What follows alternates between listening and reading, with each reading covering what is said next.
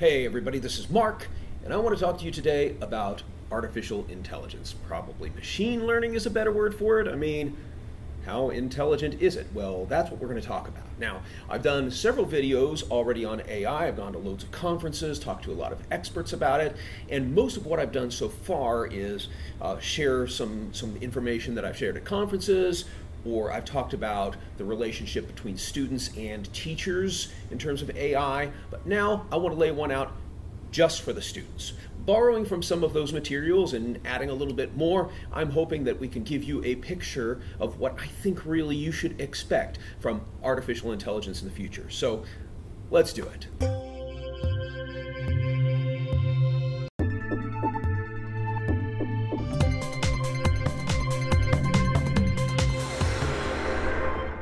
As I said before, there's a lot to say about AI, and a lot of it actually I think is pretty positive. We hear a lot about the dangers and about the sort of negative things that may happen with AI, but I think there's a lot of positive potential. It's an incredible tool.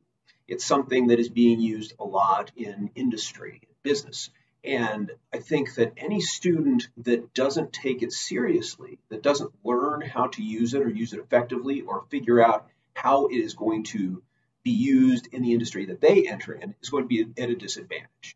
It's current technology. I think you've got to know about it. And like I said, it has a lot of potential to do a lot of good things. All right, so you know what I'm going to do. I am actually going to use an AI tool when I'm done making this video to try to come up with a description of the video, to try to help me with tools that will improve my analytics. And of course, in the end, is it going to do me any good? Probably not. About 6 people click on it in the end. So maybe AI isn't all that it's cracked up to be, but I use it too. I'm going to use it here, and maybe you should use it too. Sometimes, in some ways. There are also some important ethical issues to think about here too.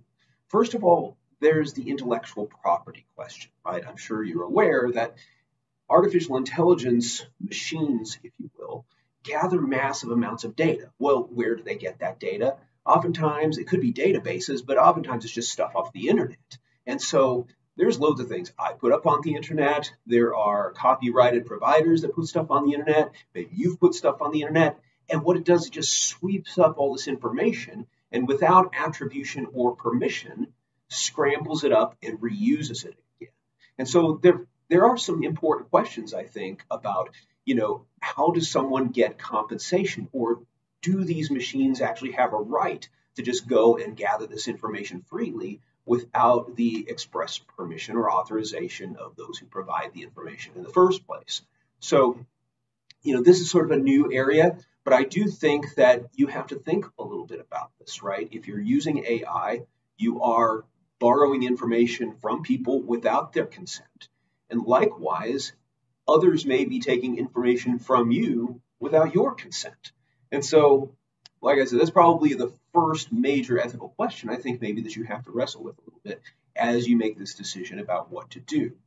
I think a bigger question, really, a more pressing question for students is, how do you use it to help you in your education? And like I said, I think there are great uses potentially, right? If it helps you know how to use certain tools to gain certain information that will help you in a future career or business situation, I think that's absolutely fine. There are, I think, ethical or useful ways maybe to use it in a classroom educational situation as well.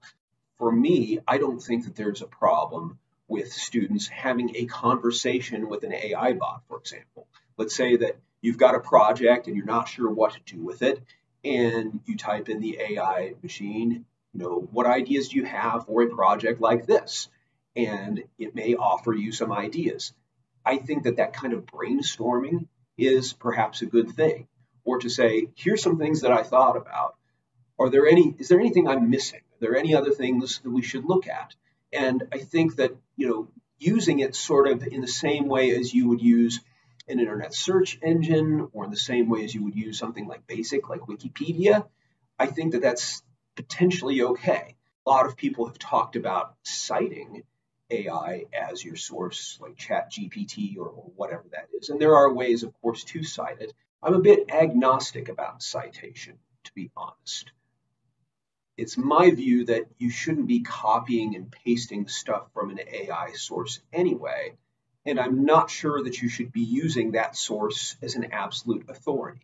Let's say that you're asking a question, like, there's some project that you're working on and it gives you some answers, some ideas, right? Well, what I would do is rather than trust the AI for that information, I would probably use that as a springboard to do research from other sources and then cite those sources rather than, oh, hey, I'm citing this AI. You should trust it as a source. So students, I'm going to give you a word of advice, priceless advice, and that is AI is not that good, at least not that good yet, and there are huge validity problems. So I'll just tell you from my experience looking at a lot of papers, a lot of times I can tell if a paper is generated by AI because the information is just wrong.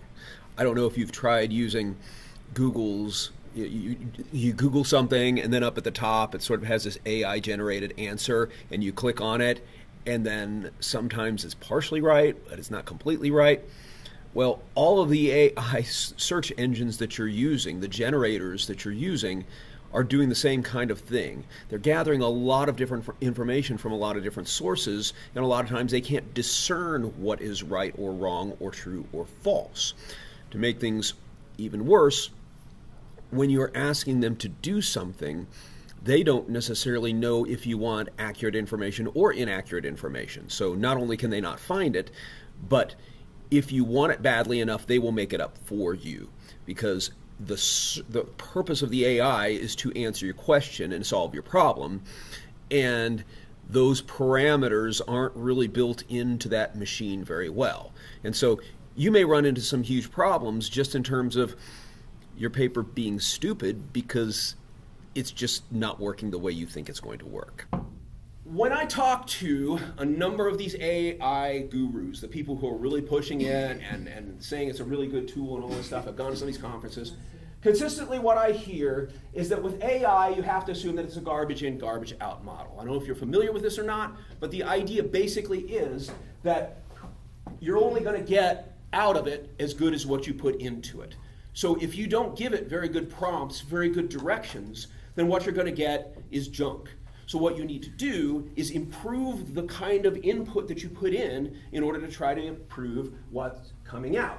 So hear me out here for a second. I did a presentation on student engagement a couple of weeks in front of the faculty a couple of weeks ago. And I used just a regular Google to ask a simple question. And you know how nowadays Google, the first thing that pops up is the AI answer, right? So this was my question. What's an average human attention span, right? Because with student engagement, I want them to sort of like get an idea of like, how long can students really hang in before they need to shift activities, right? Is there sort of an average? I'm just curious. I'm looking this stuff up. So Google's answer, and by the way, this is first in the AI section, is 8.25 seconds, less than a goldfish at 9. So, is this true? I don't know, it seemed a little far-fetched to me, like less than a goldfish. I don't know. I mean, like, I have 2 daughters, and they can sit down and focus at something for a very, very, very, very long time. I know they're super bright. They're my kids, right? Hey. But, like, I know people who can actually sit down and do something for more than 8.25 seconds. How would any of us get anything done if this were true? So then I go down the page, and it references, I mean, this is the regular section, not the AI section, but all of its references were a study that said that this was true. The entire page, there was nothing to the contrary. So then I was like, okay, Google, is human attention span really less than a goldfish? That was my question. And its answer was, it's a myth. The group that did the study has a questionable reputation. And I wouldn't have known if I didn't ask, are you really sure about this? And all the results on the first page treated that study as if it was true, 100% true. Why? Well, probably because people would share it over and over and over again. The search engine optimization, it picks it up, and it becomes the first result on the page, and so the truth doesn't even get out. And that was just a simple Google search. This wasn't me using any fancy AI or anything like that, although Google AI is probably as good as the rest, probably better. Even when I go to the references, which you always ought to do if you see that little AI thing at the top, the references were horrible. I had to ask the question differently in order to get the truth. Am I the one putting the garbage in? We'll turn it around backwards here, right? I think that the problem isn't me, and only the problem is the students. I think that there's more going on than this, and that the garbage that's coming in isn't coming from us. If I'm looking for good information on certain topics, I'm subject to the garbage that the internet produces, right? It's not garbage in, garbage out on my side, it's garbage in, garbage out on the general, overall public user side. And that's a difficult thing if you're trying to use ChatGPT for something that is like academic. Where are you if you don't have information that's accurate? Students, if they make style recommendations, if you're using it to try to maybe proofread your paper, just treat them as recommendations. Like I said, AI is not super great at fixing lots of things.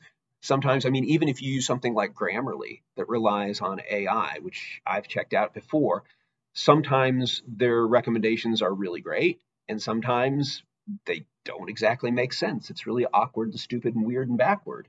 And so, just simply trusting that this machine is going to solve your problem for you is probably, like I said, it's a tool, but it's not something you can absolutely count on. I think that you should probably go to more than one source, and maybe even if you're not the best writer, try to find somebody who's in your class or somebody you know who is a good writer. Have them look over it. I mean, that old-fashioned way of just trying to find a team and work together and that kind of thing, I think that works a lot better than just sort of like saying Grammarly says so or ChatGPT says so, so therefore, it is.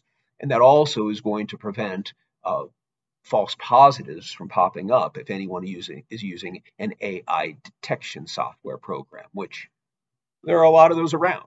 And they're somewhat useful as far as figuring out whether or not someone really has engaged in acts of academic integrity violations by using AI. But I think the bigger question really is, how much work do you want AI to do for you? And I think if you're being honest with yourself, you have to ask yourself, why are you pursuing an education? If my purpose really is just to get that piece of paper, that diploma that says, hey, I graduated, and use that as evidence to show some potential employer that you finished something and that's your access point to get into a job, then, the education itself is secondary to the outcome. And I know a lot of people think that way. It's like, all I need to do is go to college, or I need to get a grad degree. Once I get that degree, then it'll open all sorts of doors for me. And the truth is it will. Someone who gets a college degree statistically is going to make a whole lot more money than somebody who doesn't have one. Somebody who has a grad degree statistically is going to make more than somebody who doesn't have the grad degree, right? And the higher up you go, the more money you're going to make. And so that makes it very lucrative. It makes it very attractive. But I think that's a dangerous line if that's sort of where you're going, because there are ways that you could use ChatGPT to get that piece of paper and short circuit the whole process. I'm sure you're familiar with this, right? If I took a prompt that a professor offers me and says, hey, and basically copied and pasted that thing and stuck it into ChatGPT or an equivalent AI machine, I might get what looks like a really nice looking paper. And I can turn that paper in. And it may or may not do well, but who knows? If the professor doesn't check, if you can otherwise get away with it, then maybe you'll get a C paper, maybe even a B paper or something like that. You can skate on through and not learn anything.